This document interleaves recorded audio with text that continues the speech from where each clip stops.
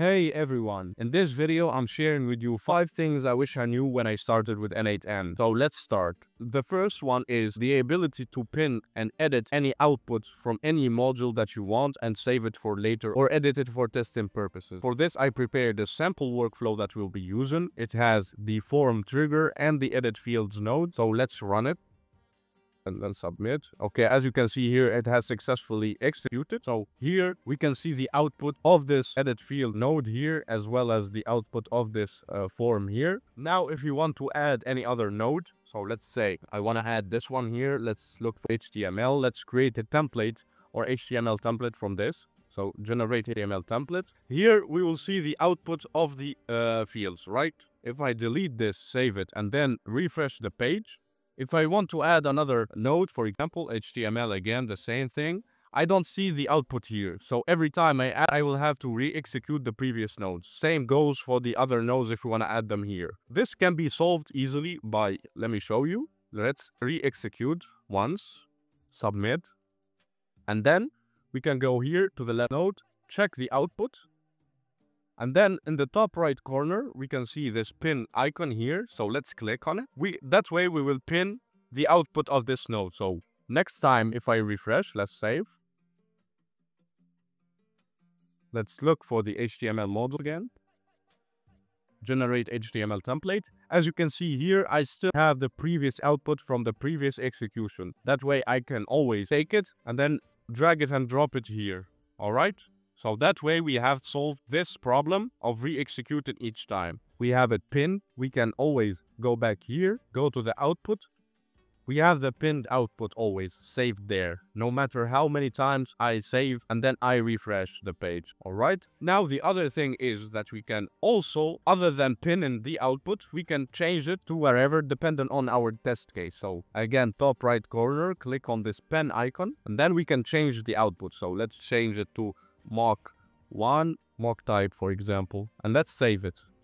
Okay, save again. Let's refresh. Now the output will be always mock 1 and mock type. This is always useful when testing out a new node or adding a new node. So that way you don't have to rerun your whole workflow again. Just pin one output and then you can edit it to whatever you want. So this has been the first point. Now moving on to the second point, which is when working with AI agents. We all know that we can add tools to our AI agent to give it extra capabilities. So for this, I created this workflow, the quote generator. I created an AI agent that is supposed to generate a motivational quote and then create a HTML file out of it or format. I will show you later how. But then when I try to add another tool, so let's click here, it only gives me a limited list of tools or things that I can use. Let's say, for example, I want to add a tool that is not available in the tool list, but is available as a node in N8N. For example, in the tools, we can find HTML. Our AI agent doesn't have a HTML tool to generate an HTML template and execute it at the same time. But in the list of nodes here, we have an HTML node, as you can see here, and it can generate HTML templates. And the solution for this is simple. There is a feature on N8N that we can give to our AI agent. It is called Call N8N Workflow Tool. This one will make our AI agent able to call in any other N8N workflow we have created. So let's type it here. Let's leave it for now. I have created another workflow here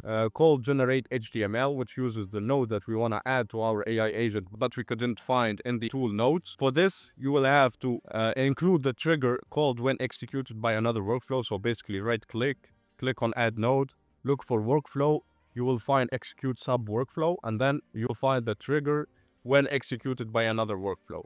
Just include it there, and then you will have to add your HTML node or whatever other node you want to use. For my case, I use HTML. So we go here, we create it, and then we go back to the trigger here. We have to specify the data that is going to be sent to this workflow. For my case, I sent only a message with a typed string. So the message will take in the quote that the AI agent is going to generate and then include it in the HTML template that I'm gonna create, which is a simple HTML file called quote of the day, and then it will display the quote here. So let's save it, go back to the previous workflow we have, the AI agent, go back to the tool, call N8N workflow tool. Here you can give it a name, generate HTML, for example.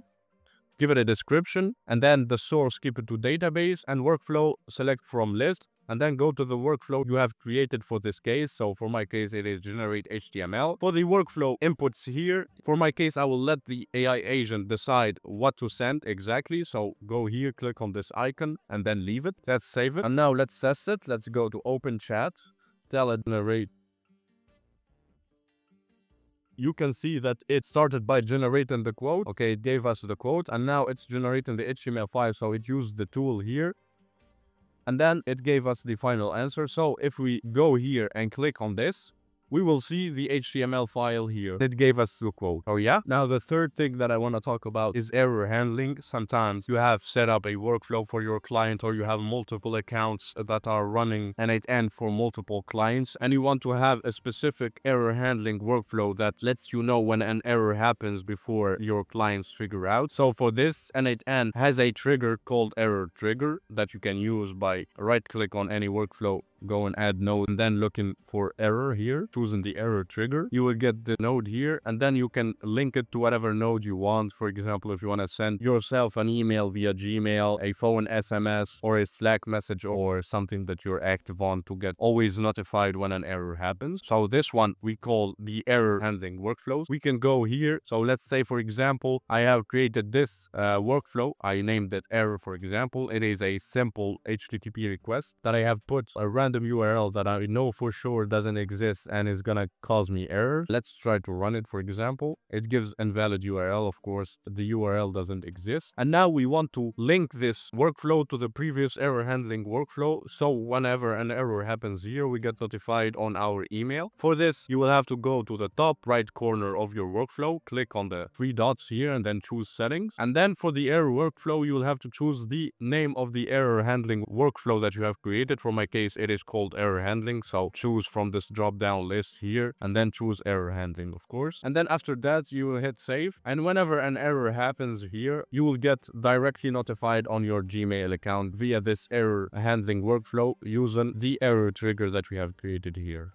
Moving on to the fourth thing that we'll be talking about, which is rate limiting. Of course, sometimes it happens that you are using, for example, in this workflow, I'm using Apify to scrape posts from Twitter or X. To scrape any website easily, you can use Apify. You will find the link in the description for it. And yeah, after that, I'm scraping these posts from Twitter, and then I'm trying to feed my Google Sheets with the most relevant posts to me, of course. So for example, let's say Apify here will return a whole list of posts. So I'm exaggerating here, but let's say 5,000 posts. I'm trying to filter them and then include only, let's say, 500 or whatever posts that are relevant to my case in my Google Sheets. Using this Google Sheet node here, sometimes you can get rate limited because you're sending in too many requests to the Google Sheet, and then Google will tell you, hey, stop, you're sending too much requests. So it will cause you an error and then make your workflow fail. So to prevent this error here, we are going to use a rate limiting method using this wait node. So we include a wait node here. Let's remove this link. And then instead of directly taking the output here and then feeding the Google Sheets with the output, we use the wait node as an intermediate node between these two. So let's link them here. And then in the wait node here, we can set the wait amount. So let's say 1 second, for example.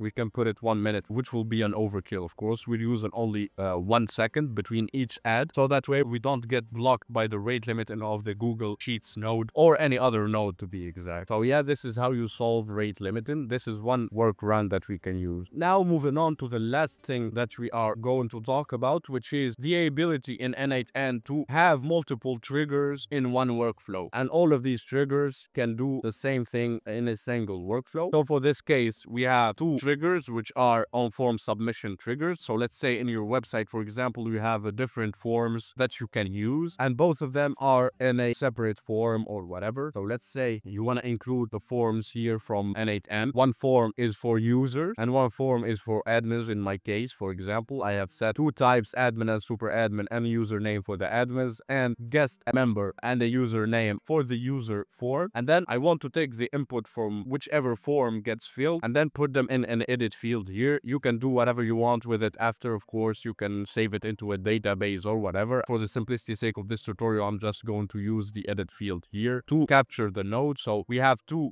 fields that are common, just the values are going to be different. So we have username and type. One has guest and member and one has a super admin and owner as a type. So here we create two fields, one username and one type, and then we take both and map them here. So let's execute one, just map here and map the type there, and it'll be good to go. So now, if we refresh, let's say start this workflow, this form will trigger the workflow that we have created for the user form. So user one, for example, it will be a member. Let's submit. We have triggered our workflow, as well as this form will also trigger the workflow if we use it. So let's see if we got the values correct here. So user one and member. And then here, if we want to test the workflow using this form, try to trigger it. It will also trigger the workflow. So admin one, for example, and then super admin. And then, of course, we have executed the workflow again from this form. So N8N gives you the ability to trigger or use multiple triggers in one workflow. This can be useful in complex other cases. One of them is different forms in a website or whatever. So yeah, this has been the 5 things that I wanted to share with you guys. There are still multiple other things that I can do a part 2 if you want. Just leave me in the comments whether you want me to do that or no. And yeah, I hope you enjoyed and found this useful. If you did, please leave a like and subscribe to the channel. And I'll be seeing you in the next tutorial. Goodbye.